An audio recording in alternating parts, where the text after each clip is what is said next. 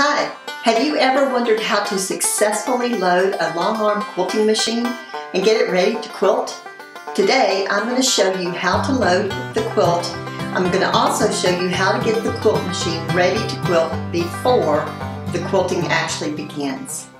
I've been quilting on the Baby Lock Crown Jewel 2 quilting machine, which has an 18-inch throat and is 12 feet long because I've got an extension. And I've been quilting on this for over 3 years. It's on the momentum frame and also has luminous lighting, which I love. The luminous lighting is also 12 feet long because I've got an extension on that. So over the past 3 years, I've learned tricks and tips, or tips and tricks, so that to make quilting easier and more successful. Today, I'm willing to pass these tips and tricks along to you. Okay, first of all, whenever I come in here, I turn on the lights, but the lights I've already turned on.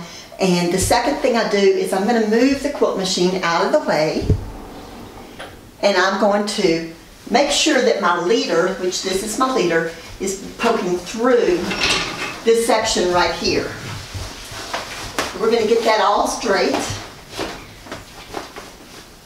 making sure that it doesn't have any gaps and it's not overloading.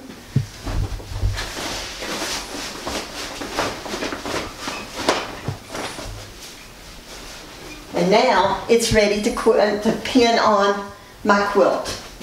And that's going to be the first thing. But whenever I'm pinning on my quilt, I have to first of all measure my quilt to make sure my length goes with my length backing and my width goes with my width backing.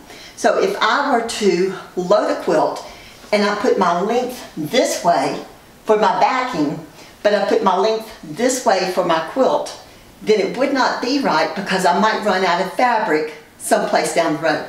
So you need to measure, lay it out, make sure that you've got the backing completely covers the quilt.